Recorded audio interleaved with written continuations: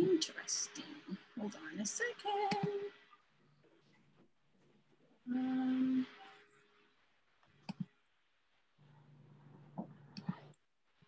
All right.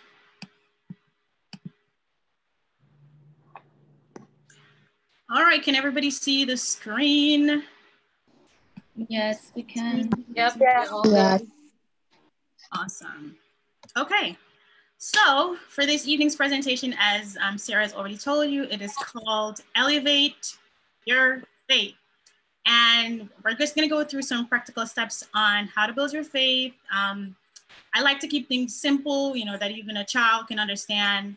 I speak with my hands, so you're gonna see a lot of hand movements. But let's get right into it with a quick word of prayer. Let's pray. Dear Heavenly Father, I thank you for bringing us all here as women. I absolutely love this, Lord, and I just pray that your spirit will be with us. Teach us, guide us, Lord. Let me not be seen, but let you be seen, Lord, and let we go forward from where we are right now and be a blessing to those that we'll come in contact with. And may we leave here, Lord, with stronger faith so that we can please you. In Jesus' name, amen. Amen. All right, so as I was going through this putting this presentation together, I realized that there are two sides to growing faith. There is a spiritual side where you cannot see, you know, this part involves God, this part involves heaven, and the warfare that's going on behind the scene that you cannot see. And then the second part of growing faith is the physical part that involves more of you, more of me. And so the two sides are going to come together, as you will see, that will create this powerful balance of faith, which is spiritual, and works. And so what is faith? Like, if we're trying to have something, we want to know what it is, right? What is faith? So Hebrews 11 verses 1 says, now faith is the substance of things hoped for, the evidence of things not seen. And if you read it in different translations, or you can read it in the Hebrew, it says it's the substance of things hoped for, the conviction of things not seen. Two more definition of what faith is from dictionary.com. It says, confidence or trust in a person or thing. And the third definition is belief that is not based on proof, right? So we have the Bible definition of what faith is, and we have dictionary.com, and they're all these explanation of what faith is actually 100% accurate, because faith is the substance of things hoped for, the evidence of things not seen. And it's a confidence or trust in a person or thing, and it's based on not having any proof. Let's continue. So who are we to have faith in? Who are we to hope in? Who are we to have faith in? And I hope, ladies, that you have access to a Bible, because we're going to be using the Bible today. I want, when you leave here, you're not going to leave what Stashana said or Sarah said or somebody else said, but you're actually going to leave with the word of God. So who are we to hope in, or who are we to have faith in? Who are we supposed to trust? We're supposed to have faith in a person, right? So who is this person? Isaiah 26 verse 4 says, trust ye in the Lord forever, for in the Lord Jehovah is everlasting strength. Isaiah 26 verse 4 is telling you to trust in the Lord. Proverbs 3 verses 5 says, trust in the Lord with all thine heart. And this one is a very popular verse that a lot of us know. Trust in the Lord with all thine heart, meaning not just to trust in him sometimes, or just part of you, or I don't know. No, trust in the Lord with your whole heart. And we're going to see, later on that, you can trust him. Is he trustworthy? Psalm 118 verses 8-9 says, it is better to trust in the Lord than to put confidence in man. And I know from my experience, from my time on this earth, that people fail you. People are, they're sinful just like you. They make mistakes. They do you wrong. They say they love you one minute they don't love you. And I've found from my personal experience that I can trust God more than I can trust somebody that I can see. Because as I said, people will hurt you. People are going to hurt you. And it's just a matter of how you deal with it. The question that I want to throw out to you, and you don't have to answer, but you can just speak within yourself, is do you know him? Do you know God? Who is this God that, we're supposed to trust? Even the word, like, can we trust the word? Can we trust the God who created, who made this word and gave it to us? Can we trust him? Do we know him? And so the question again, can we hope? Can we have faith in God? John 10 verses 35 says scripture cannot be broken. Time and time again, people have tried to prove the word of God to be false. They say, oh, it's written by man. But every single time, God himself vindicates his scripture. I'm not sure if you're familiar with the Dead Sea Scroll. Men is always trying to go against the word of God to say that, oh, it was written by man. So are your textbooks. So are the other books that we read every day. And nobody questioned those things. Why is it that we question the word of God? Okay, so God has an answer. And one thing I love about him is that he always vindicates his name. You can try to defend God, but when God steps up, he defends himself also. And so years ago, there was a guy who was throwing stones in a cave. It was just, rock throwing. When guys love to throw stones, we love to throw stones too. But he was throwing stones, and he threw a stone in the cave, and he heard a clink or a crack. And then when they went in there, they discovered that it was maybe like 98% of the New Testament, of the New and the Old Testament, the whole Bible preserved. And it was basically word for word to the King James Version that we have today. So man will always say, oh, you can't trust the Bible, it's written by man. But here is God showing you how many hundreds of years ago that here's a perfectly preserved Bible that you can trust, it, that it has not been changed. Yes, you have different versions. Yes, you have different prints and stuff that come out, these newer ones, but the word of God will stand forever, and it cannot be broken. I also want you to think about, what is God's track record? Is there a time in your life that, or that of others, where God has led you wrong?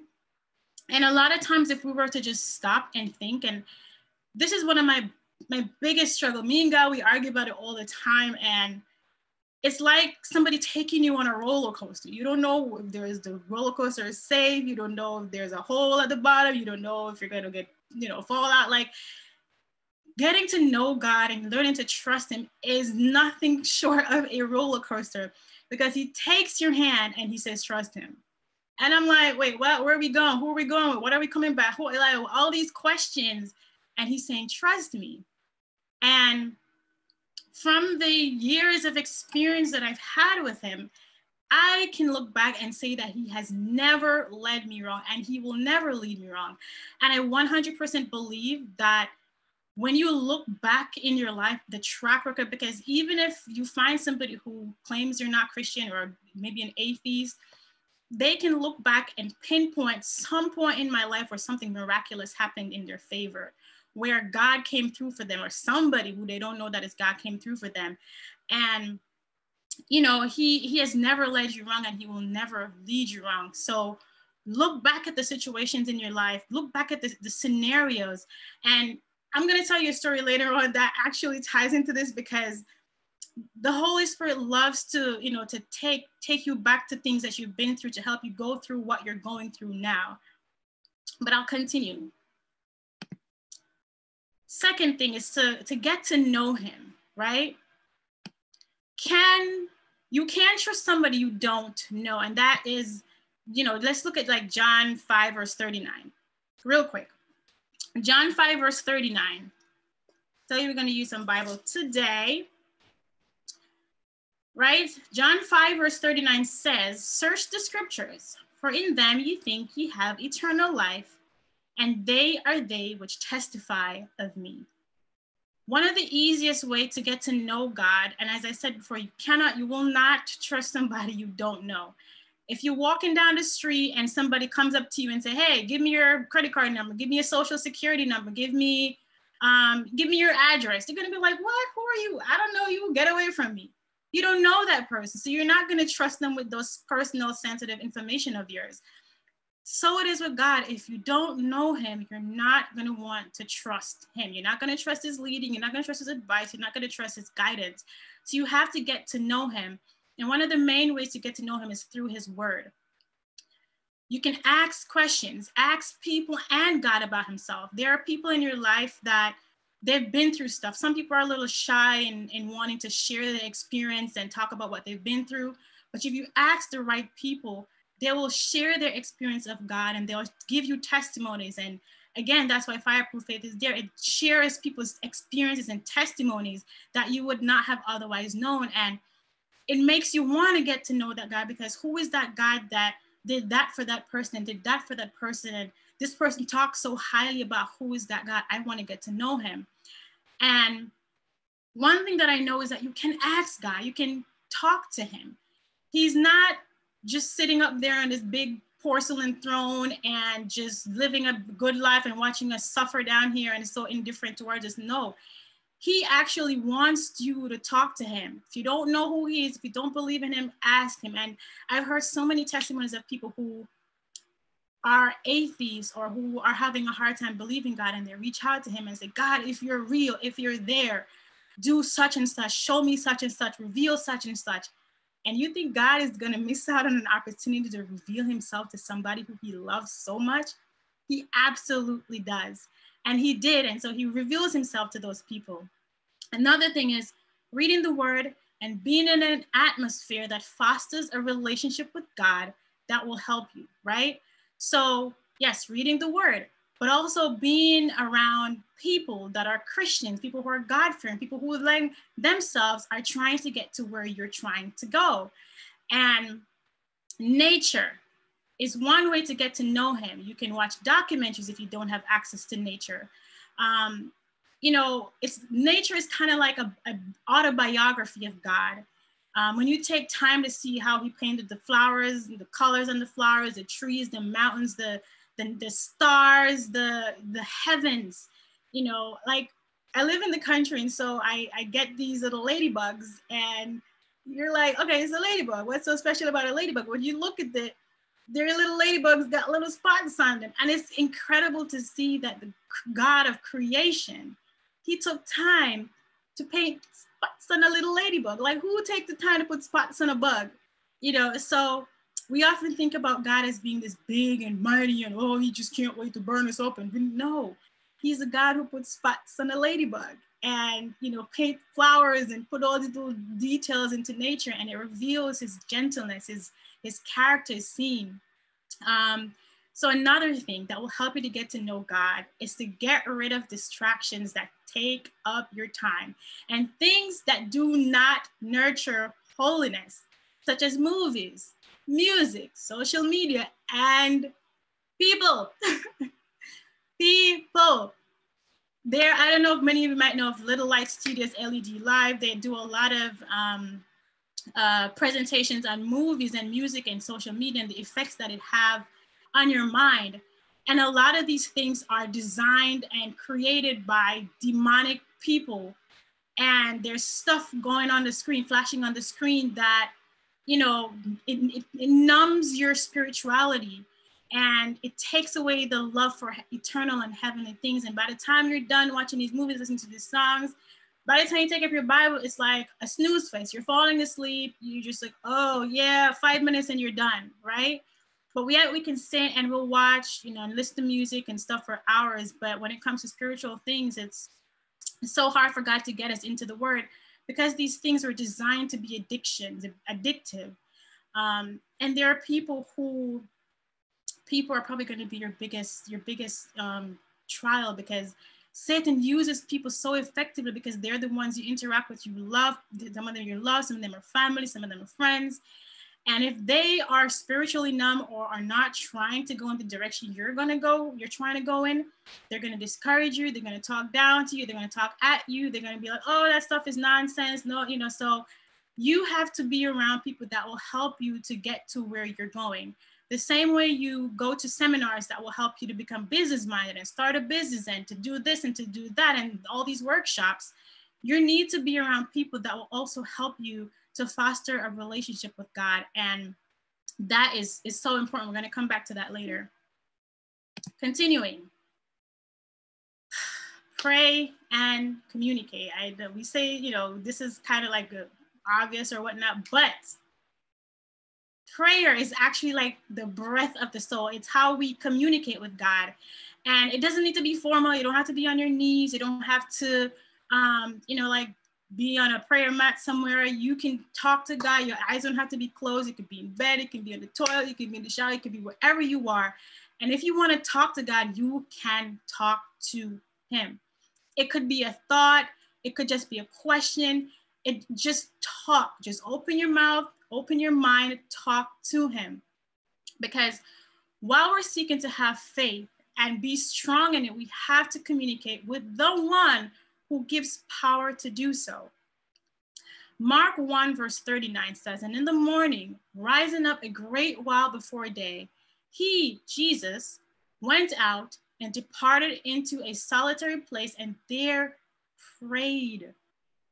Jesus, who died for us, who was God in human form, got up in the mornings early before everyone else would get up, and he went to a secret little location and prayed and spoke with his Father. And this is important because I want you to see in John 15 verses 5. This is why. John 15 verses 5. John 15 verses 5 says, abide in me and I in you, as the branch cannot to bear fruit of itself. Now remember, we're trying to bear fruit of faith, right? Abide in me and I in you, as the branch cannot bear fruit of itself, except it abide in the vine. No more can ye except ye abide in me. And let's go to 5 verses 19. 5 verses 19 says, then answered Jesus and said unto them, verily, verily, I say unto you, the Son can do nothing of himself, but what he seeth the Father do, for what things soever he doeth, these also doeth the Son likewise. Jesus, who was God in human form, said that he could do nothing of himself. He got all his power, all his strength from the Father. And if Christ, being God, being man, needed to go to the Father to get strength to do that which his Father was asking him to do, how much more us who are sinful? So if we're trying to have faith, we have to go to the faith giver, the source of where all that faith is coming from, all that strength, all that power is coming from. Because Jesus said of himself, he can do nothing. Of ourselves, we can do nothing. I know that I've been struggling, right, to exercise different levels of faith, because as God takes you to one level, he takes you to another. It's like a cake, right? First, you'll maybe say, okay, your faith needs to move the rubber band. Okay, then your faith moved the rubber band. Now he wants your faith to move the table. Then he wants your faith to move the car. Then he wants your faith to move the building, then the mountain. And so he takes you through these levels where he wants your faith to be strong. He wants your faith to be elevated. So the trials and the difficulties as they come, you will be able to meet them. And so you have to go to the one who gives that power, to the one who gives that strength, because Jesus says of himself, he could do nothing, which means we have to follow Jesus's example and go to God. So we have to pray, communicate with him. And at the bottom, I said, make him your first and your last, your bae, right? Before anything else, you need to be going to God early in the morning if you can. You know, in the middle of the day, you speak up, you talk to God, say, Lord, you know what? You know, my head hurts or my foot hurts or what, you know, what are you doing with my life? Talk to him.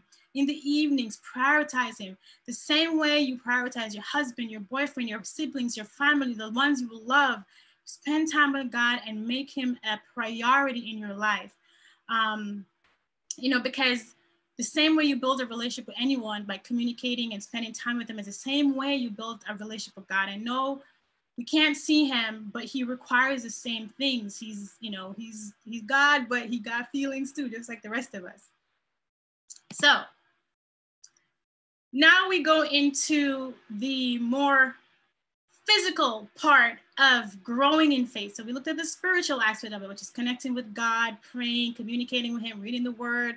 Like those things are the spiritual side. Now here is the active part where you have to activate your faith into works. And this part is solely all dependent on you. So Mark 9 verse 23 says, if thou canst believe, all things are possible to him that believeth. What?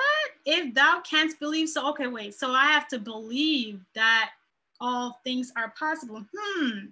So if I'm 30, 50, 60 years old and I'm trying to do something that's impossible, I first have to believe that it is possible. Okay, let's look at Mark 11:23.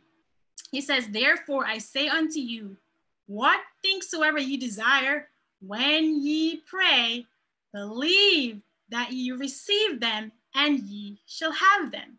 So here is that believing part now. This is you. You have to start believing. Let's look at James 2:16. I'm going to turn in our Bibles to James 2, verses 16, and we're going to read down to 26. All right. And one of you say, reading from verses 16, and one of you say, yes.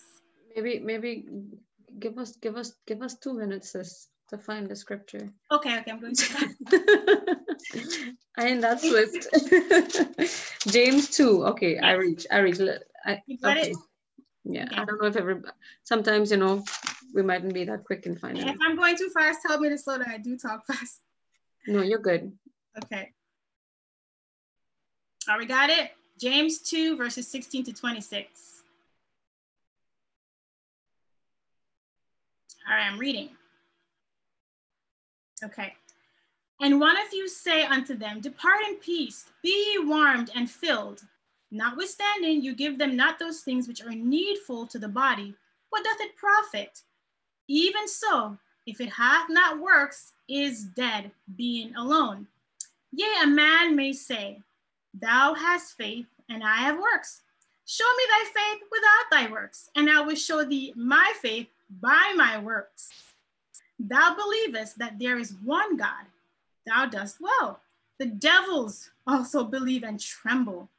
But wilt thou know, O vain woman, that faith without works is dead? Was not Abraham our father justified by works when he had offered Isaac his son upon the altar? Seest thou how faith wrought with his works, and by works was faith made perfect? And the scripture was fulfilled, which saith, Abraham believed God, and it was imputed unto him for righteousness, and he was called the friend of God. Ye see then how that by works a man is justified, and not by faith only. Likewise, also was not Rahab the harlot justified by works when she had received the messengers and had sent them out another way? For as the body without the spirit is dead, so faith without works is dead also. And I read this because sometimes we sit down and we pray and we wait, and we just sit in there praying and waiting and praying and waiting, praying and waiting.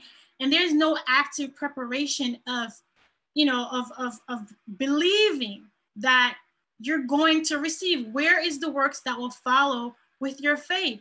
If you believe that you're going to get a car, right? If you believe that you're going to get a car, start looking up insurance, start looking for, maybe a house with a garage, that's what you're looking for. If you believe that you're going to get married soon, all right, where is your dress? Where are the plannings? If you believe that you're going to have a child, okay, where is the crib? Where is the baby stuff? God is saying, where is your works that will profess that you believe what you're asking for, that you will receive? We have a part to play. The same way all these examples of what God is saying, that, Noah had faith. He believed that God, but he made the ark. So there was a physical preparation on his part. Rahab believed. She hid the messages. She put the red cord out her window. All these people had works to go along with their faith. And one thing that we do that I know displeases God, and I do it sometimes. May God forgive me, and I'm learning, I'm growing. But I pray, and we believe, but we worry, and we question, and we go, well, God, when is this reaching? Like, why is it taking so long? Are you sure you're gonna give me? And we go back and forth, and we just grieve in the Holy Spirit. And God has to come and he go, whoop, what did my word say? And I'm like, you say to trust you, that you know what you're doing. And we have to start believing, and we have to stop worrying, because if you believe that you're going to get something, you wait patiently for it and you prepare for it. You don't sit there anxious, afraid, worried, nervous. No, if you believe, like, how Jesus was on the boat when the storm was kicking up and the boat was about to sink and the disciples were just frantic thinking that they're going to drown, and Jesus was asleep. He was asleep because he trusted his Father. He believed that his Father would keep them safe. And it's that faith that we need to have. But here's a disclaimer. John 1 verses, 1 John 5 verses 14. Let's go there. 1 John 5 verses 14. Give me a second. 1 John 5 verses 14, before Jude and Revelation. And it says, and this is the confidence that we have in him, that if we ask anything according to his will, he heareth us. Now, disclaimer number 1, he says, and this is the confidence that we have in him, that if we ask anything according to his will, he heareth us. A lot of times we ask things of God that's not his will, not because he don't love you, not because he doesn't want to bless you, but 1, the timing is not right, or 2, it's not good for you. I'll give you an example. A couple years ago, I was looking for a room to rent because I had to move from where I was living. Now I went to this lady's house and she had all the space, and I was like, oh, I need this room because I can't find anywhere and I don't have the money, because the area where I live in is really expensive, okay? Unless you want to sell your kidneys, you really can't afford a studio apartment.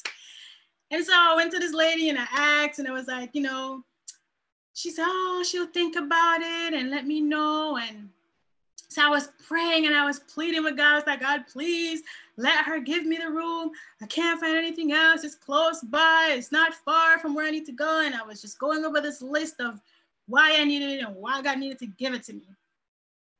And when she called me back, she was like, oh, okay, so how long you going to need to stay? Island people. So how long you going to need to stay? And I was like, oh gosh, okay. So I don't want to go somewhere that I'm rushed out. I'm already stressed as it is. And so here is this lady already adding pressure to me, and I haven't moved in. And mind you, I'm paying for the room and not asking for free. And when I realized that that's not where God wanted me, I was so mad. I was like, where do you want me to go? I can't afford anywhere else. And I was just falling down the place, and I was so mad. I was so frustrated. Fast forward a couple weeks later, I was so mad. I was done. I was like, I'm moving out of Jersey area. I'm going to Tennessee. Because, cost of living down is a little different, especially compared to New York City, across the bridge, Teaneck area, because that's where I was living. It's expensive. So I was like, I'm done. I'm moving to Tennessee. And so I typed in jobs in Nashville, Tennessee, and this house sitting job comes up. I was like, what is this? I didn't type in no house sitting job. Google normally gives you what you ask for. And even some stuff you don't really ask for because they're Google, right? So I'm clicking on this thing out of frustration to get it off the screen. And I saw this house sitting position come up, and I'm like, what is this nonsense? So I clicked on it, and it was just God's mercy blocking my consciousness to say, you're going to ignore this and I want you to click on it. So click on it. So I clicked on it, saw the number, called the lady. And the morning I called the number because it was really early, and she picked up and she was like, oh, you know, normally I don't pick up this early, but she was expecting a call. So I was like, oh, well, I saw your posting on housesitters.com, and I was wondering if you're still looking for a house sitter. She was like, well, yes and no. I kind of want somebody to live in the house. I was like, did she just say she wants somebody to live in the house? I was like, well, you know, I need to move, so I'm looking for somewhere to live. Long story short, y'all, this woman ended up having me live in her house for almost 2 years, rent-free, okay? Rent-free, no utilities, no rent. All I had to do was shovel the snow and send her mail. And a couple weeks before, I was bawling down the place because God would not give me the room that I was asking for. Y'all think I'm making this story up? I'll give you the address. I'll give you the lady's name. It 100%. God told me no about something I was asking for, and I was mad. Only for him to say, oh, my child, this is what I wanted to give you. A whole 3-bedroom, 2.5 bath, fully furnished, newly renovated kitchen and bathroom to myself for free, rent free for almost 2 years. When I moved into that place, and I remember the year I said to God, you know, God, I would love to have Thanksgiving in my own place. And I moved, the lady wanted me to move in the week, sometime in December. And she called me back and she said, you know, what are your plans for Thanksgiving? And I was like, I don't know. She's like, okay, well, I'm moving early. So if you want to move in by Thanksgiving, you can have Thanksgiving here. And it didn't hit me until I was sitting in the house after she left. I had the keys, had everything. And it was a day before Thanksgiving. And I realized God had answered my prayer the year before and put me in my own house that I could, my own house, because it wasn't mine, it was his, but he gave it to me, you know what I'm saying? But he put me in a house to have he answered a prayer I didn't even remember I prayed. When I tell you I was bawling down, but I was like, God, you love me so much. Why do you love me? It is situations like that when I say, look back and see what God has done, and it will strengthen your faith. That is why my faith has grown, because I gave myself to him, and I give him my desires, and I give him these things. Learning to trust God is a process. I'm going to take you to Isaiah 55. Let's go with me to Isaiah 55. And we're going to read verses 8 to 9. Isaiah 55, verses 8 to 9. Because these are the things that he taught me afterwards. It says, if you're there, 55 verses 8 says, for my thoughts are not your thoughts, neither are your ways my ways, saith the Lord. For as the heavens are higher than the earth, so are my ways higher than your ways, and my thoughts than your thoughts. So we may go to God and say, God, I want this, give me this, I believe, and I should receive because I believe. If God says no, and wait or not yet, trust him. Jeremiah 29:11 says God wants to prosper you. He knows the thoughts of peace that he has towards you. Psalm 39 says the amount of thoughts of peace that God has towards you, you can't count them. If you take a hand of sand on the beach, handful of sand, if you can't count how many grains of sand you have, God says I have thoughts of peace as the sand on the seashore. You cannot count them. So when he says to trust him and to act according to his will, we have to trust that God knows what is best for us, and not just what is best. Because you know, sometimes the parents then give you a pair of licks and they say it's best for you. This is not like that. God is literally giving you what is best for you, and it's not, you're gonna be ecstatic. Do you think if God had shown me, and this is where the not seeing to believe thing comes in, you think if God had shown me the 1-bedroom sharing kitchen bathroom with a lady I really don't know, she seemed mean anyways, compared to a fully furnished, fully big, pretty house, you know, what would you choose? You would choose the big house with, you know, living by yourself rent-free. But faith requires you to not see that. You have to believe that what God is doing for you is what is best for you and you'll be happier. And it's situations like that that has helped my faith to grow, because when I look back and see how I'm bawling over something that I think I want, that I don't know, that's not good for me, when God has something better, these are the situations I talk about in learning to trust God. Let's continue. One of the big things that we kind of often overlook, and it's kind of obvious, but ask. Let's go and see what Matthew 7 verse 7 says. Matthew 7 verses 7. Matthew 7 verses 7 says, ask, and it shall be given you. Seek, and ye shall find. Knock, and it shall be opened unto you. We want faith, but we don't ask God for faith, because sometimes it's hard. You know, God is saying, okay, believe, but I'm like, God, I have no faith. I don't know how to believe. It's hard, it's difficult. Okay, ask. I said, Lord, give me faith. Say, God, give me faith. Help me to believe. Help thou my unbelief. Ask, he says, and you shall receive, because he wants our joy to be full. He wants us to prosper. He wants you to be happy. So he's saying to ask him. You can ask him anything. You can ask for a parking space, because sometimes we're driving and if we're going into an area that's really crowded and we say, Lord, you know, please, it's hard to find parking, especially in New York City. Lord, I'm asking, can you help me find a parking space? He'll help you. Lord, please let there be no traffic. He'll help you. Lord, I'm cooking this rice. God, it's my first time. Please let it turn out good. You can literally ask him for anything. And he's more than willing to help and to bless and to help you to understand and to grow, right? Now, this is another part of the practical thing that I have to do, and I want you guys to start doing. If you've not done it, or you're not doing it, or if you're doing it, wonderful, but if you've not done it or you're not doing it, please, this will help you immensely, tremendously, right?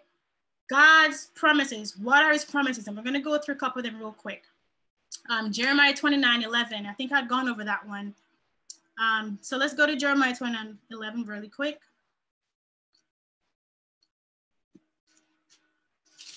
Jeremiah 29 verse 11, and I put them on the screen so you can write them down. It says, for I know the thoughts that I think towards you, saith the Lord, thoughts of peace and not of evil, to give you an expected end. Psalm 39 verses 17 to 18. Sorry, 139, I think it said 139. Okay, Psalm 139:17 says, how precious also are thy thoughts unto me, O God. How great is the sum of them. If I should count them, they are more in number than the sand. When I awake, I am still with thee. Psalm 37 is one of my favorite passages of scripture. And if you don't know about the book of Psalm, if you're going through nothing, if you're going through anything, pick up the Bible and open the book of Psalms. I promise you, it's like the scriptures start jumping off the page, because it's almost exactly what you need to hear. Psalm 37, one of my favorite passages of scripture. If you got time, read the whole list of Psalm 37. But Psalm 37 verses 4 says, delight thyself also in the Lord, and he shall give thee the desires of thine heart. Commit thy way unto the Lord. Trust also in him, and he, not maybe, but he shall bring it to pass. Psalm 91 is another powerful passage of scripture. Psalm 91. And like I said, again, the whole book of Psalm, but Psalm 91 verses 10 says, there shall no evil befall thee, neither shall any plague come nigh thy dwelling, for he shall give his angels charge over thee, to keep thee in all thy ways. They shall bear thee up in their hands, lest thou dash thy foot against a stone. Thou shalt tread upon the lion and the adder, the young lion and the dragon shalt thou trample underfoot. Because He hath set his love upon me. Therefore will I deliver him. I will set him on high because he hath known me. We have to familiarize ourselves with the scriptures, with God's promises, because if you and I are friends and I say, yo, I love you, I will never hurt you, and I'm showing you all this stuff, I'm showing you all this love, and you forget, you know, if somebody say, you know, Stashana, this big head girl, she mean and she talk bad about people and she set my foot dry, and she said that about you too. What? Are you going to immediately believe what somebody says? What has Stashana shown you? What has Stashana, you know, revealed to you that she loves you, that she'll never do that? So you have to familiarize yourself, because the enemy of souls, right? We're going to get into that in a second, but you have to familiarize yourself and remember God's promises. To your right is a picture. Get little Post-its, right? Write all the little promises of God and all the things that he has done for you, all the desires of your heart, all the things that write them down. Put them on the wall, put them in the bathroom, put them in the kitchen, countertop, anywhere you're going to see them, put them. I have reminders set up on my phone to think positive, to praise the Lord, to thank God. So every 2 hours or so, a reminder pops up, praise the Lord, pray, thank God, be happy, be joyful, remember he loves you. You have to put them in your mind. Remember what the Lord has done. There's the story of the children of Israel in Deuteronomy 11. And you can read that afterwards. But Deuteronomy 11, basically, when they were about to go into the promised land, the Lord was trying to tell them to remember how I brought you out of Egypt. Remember what I did to the Egyptians for your sake. Remember how I destroyed the armies that came about you. Remember what I've said to you. Remember what I've told you. Remember what I've done. Remember what I did. He was trying to get it into their minds to remember. Because if you remember somebody loves you, remember what he has done, it will be hard to not trust them. Continuing. Reinforce. As I said, the enemy will not allow you to just walk into this new level of faith, because he's trying to lay hold of you for himself. Satan plays for keeps. Okay? Do what Jesus did and send him packing with a thus saith the Lord, and it is written. Comes back to his. When Satan came and tempted Jesus, Jesus never said, well, my pastor said, or well, I don't feel. No, he said, it is written. It is written. It is written. My Father loves me. His thoughts are of peace towards me. He promises to prosper me. He says he'll never leave me nor forsake me. All of these promises you have, because the enemy, sometimes we feel like these thoughts of doubts come from us. They're the enemy sitting there knowing what God wants to do in your life, and he whispers in your ear, you know, you sure God love you? You sure he said he gonna do that? You sure? You sure? And before you know, you're like, God, well, then you start questioning. No, my sisters. Let the scriptures be your safeguard. When the enemy comes, remember the promises. And this is something I have to constantly do. If you come in my room, it's there Post-its all over the place, because Satan is a roaring lion going about seeking whom he can devour. And whoever he can devour, he's trying. So remember the promises of God and use the scriptures as your weapon. And finally, I want you guys to remember this, because this is very important. This is why groups like this exist. And I'm praising God, right? Because you need a support group. You need friends. You need family. Have people in your circle that shares the same faith as you and are strong spiritually and emotionally. Friends that will tell you the truth in love. I have a group of friends. Let me tell you, when I go to them with the nonsense, no. What is that nonsense? You come, please move with that, please. What does God say? What does the Bible say? What is wrong with you? What have God has done for you? Like, why are you worried? Why are you stressed out? And they will be the ones to pull me back to the scriptures, to point me back to God, instead of saying, you know what? Yeah, let's grease up and go fight our. Yeah, let's go grease up and go burn down the house and burn up. Like, you want to stay away from those friends, because they'll send you to jail, right? You want the ones that will take you and pray with you and encourage you in the Lord, in the scriptures, and they'll remind you of God's promises. Because sometimes it takes, when you get to that place where the enemy is taking control of your mind and you feel so down, If you don't have a good friend to call and say, pray for me and pray with me, I'm telling you, you don't stand a chance. And that's why Satan loves to isolate. That's why right now, one of his main tools is depression. And this whole Corona thing is working in his favor because it's isolating people. We don't get to see each other. We don't get to hug each other. We don't get to see each other. We don't get to spend time with one another. And that's what he wants, because if you're not picking up the phone and calling, your friend to check in and say, you know what, I don't feel good today. I'm like a 2. Can you pray with me? Can you pray for me? He knows he can sit you down in that corner and beat you down until you're just so emotionally and spiritually numb that you'll kill yourself. That's what he wants. And so having groups like this is extremely important. So if you know friends and females and family that can use the help or might just need the encouragement or want the support, share this with them. Share this group. Send it to all your family members, people on the street. You might know a female. You just say, hey, this is a girls group. It's empowering. It's spiritually uplifting. Share, share, share, share, share. Because the more people who know and we support each other, it's like a chain. Like we need each other. We need to support. We need to encourage. We need to strengthen and uplift each other.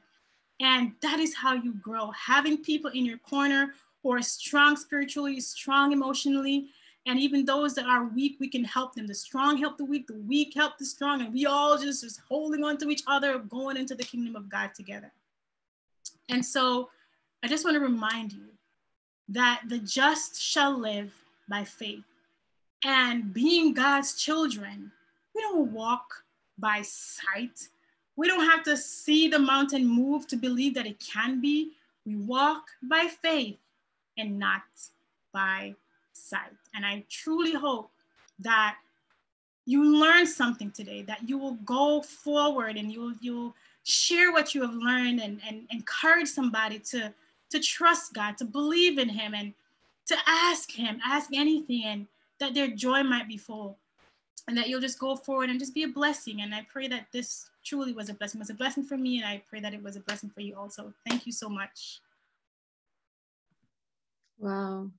Wow. Wow. Sister Shauna, thank you. Thank you so much. Thank you so much. Yeah. I feel like I need 30 seconds to sit in the power of the information that has just been shared. There's it really and truly was powerful. It really and truly was powerful. I was completely enthralled and saturated in the just nourishment, because sometimes, even as a leader, even as a server, you get tired. You get tired, and sometimes, your faith gets affected. And it's really and truly was necessary. I could speak for myself, and I could see it coming up here. So I just want to say thank you so much. We're about to get into the real tea time now, which is the Q&A. So at this point, this is where I'm going to stop the recording just to protect everybody's privacy, because we keep it in the family. So I'm about to stop recording, but we have a few minutes for questions and answers. So what we would like to do is go ahead and raise your hand. If you don't know how to raise your hand, maybe just, say, hey, I have a question. Go ahead and unmute, turn your video on if you're, feel like you want to do something like that. And so we could connect. Okay, how do I turn off these recording thingies? Stop.